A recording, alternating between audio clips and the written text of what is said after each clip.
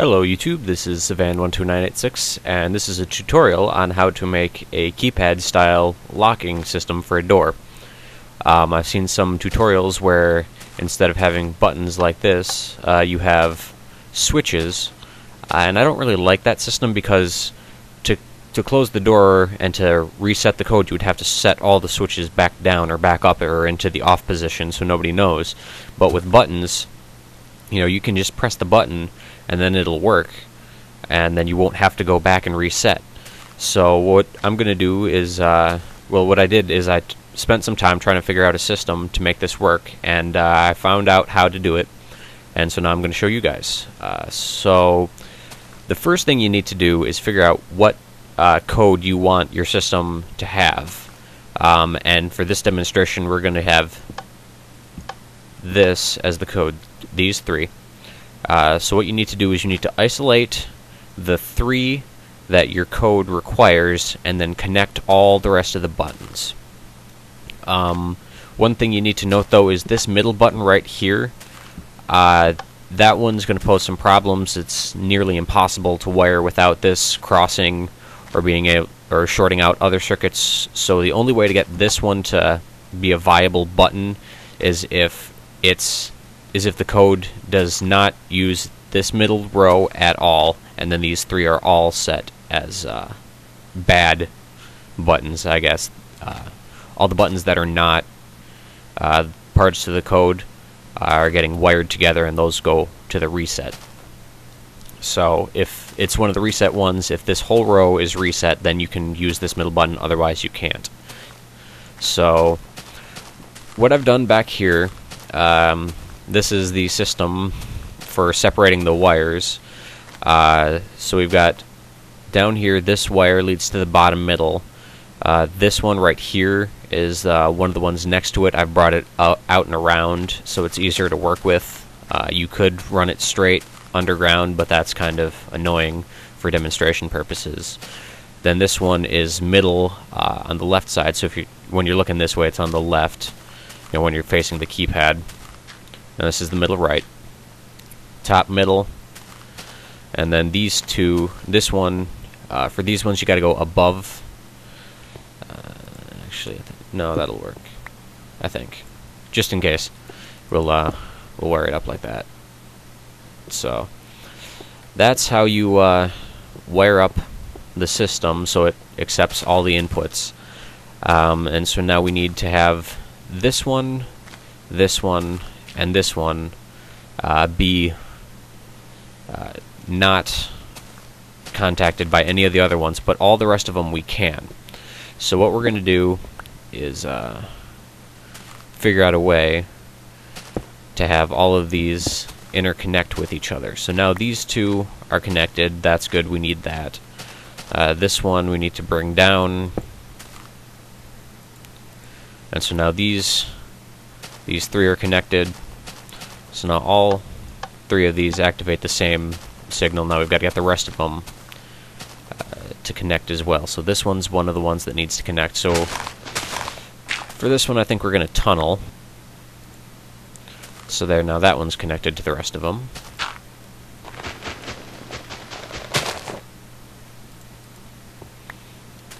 Now let's see, which other ones do we need. That one needs to be its own. This one needs to connect. What did I say we were using? This one, and this one. So this one does need to hit. That one already does. This one we can't use. This is just there so it looks good. It's just kind of a fake button. It's not going to do anything for this. So we got that one wired up. Now we need to get this one down here as well.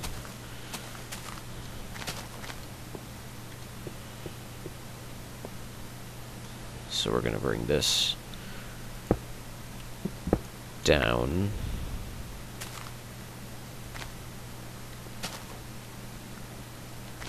Actually, no, because we need to separate this one. So that one needs to stay separate.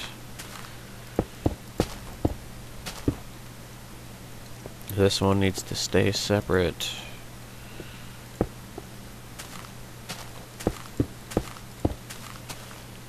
And this one up here needs to stay separate. So we're going to go around instead.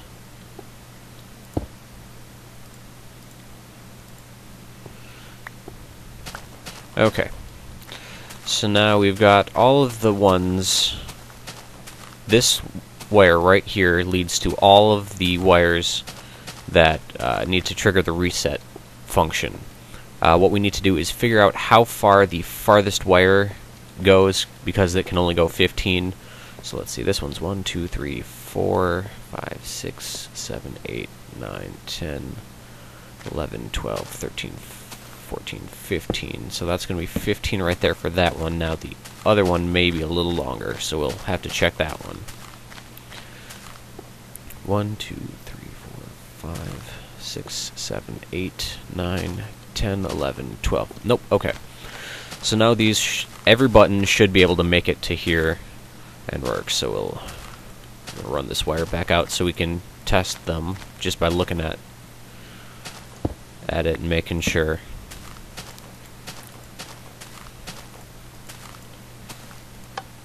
That one works. That one works. That one's good. That one's good.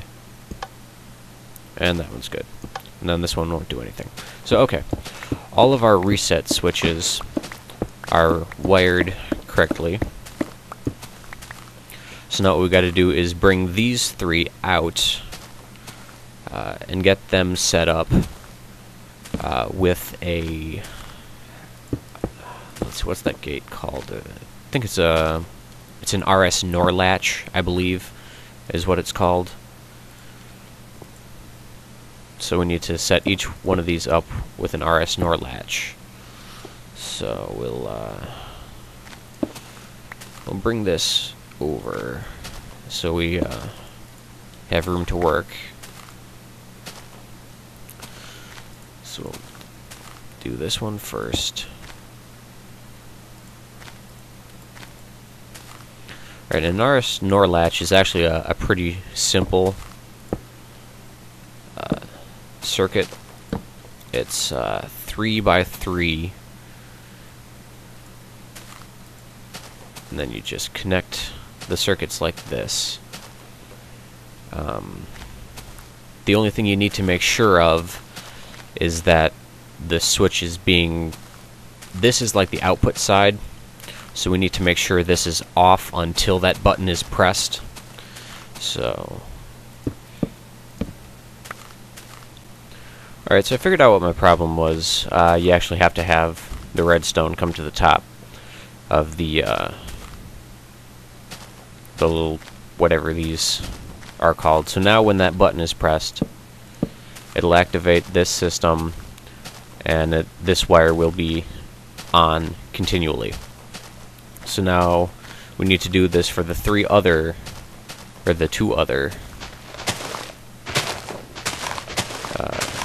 buttons that we have for our combination.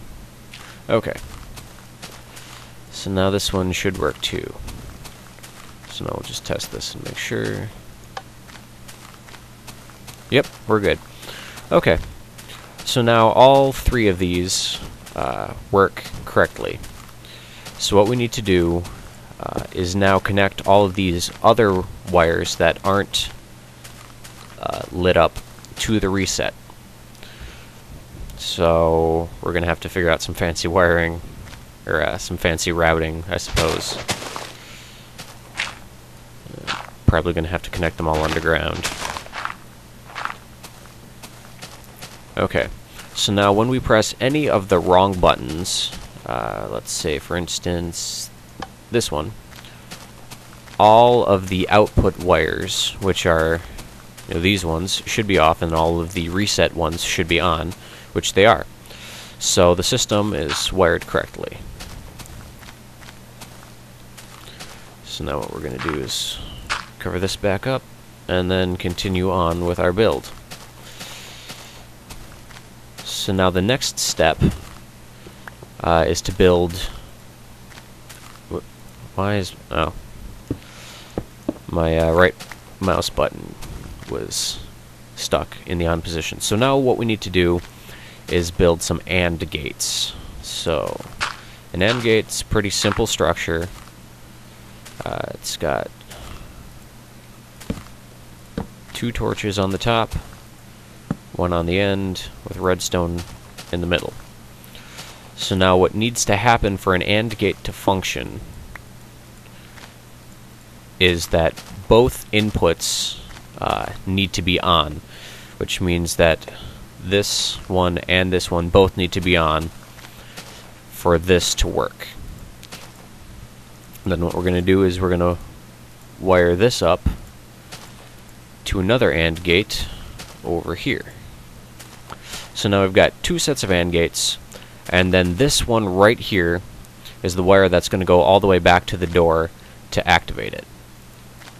So we're just going to run this around, and you would have this underground so, you know, people can't see it. We're going to place a repeater there. And then keep this running back over here towards the door. When we get close enough, we're going to put this underground. Okay, yep. So we need a NOT gate to reverse the signal and turn it off so the door is closed by default, which it is. So now we need to run this wire over here. So now what we're going to do is enter in the keypad the correct sequence. Actually, it doesn't matter what sequence it is as long as the 3 correct buttons are pressed. And somehow it's not working. Okay. So one of the buttons has worked. This one has not. And, oh, I think I know why. The reset signal is still being sent. Okay, so the reset does work. Now it's off. Okay, so this is how you need to wire the reset, so it's not actually on top, because if it is, then it will continually send the reset signal to all of the RS NOR latches. So now we're going to try again, enter in the sequence on the keypad, and this door should open up. Oh, we need another repeater.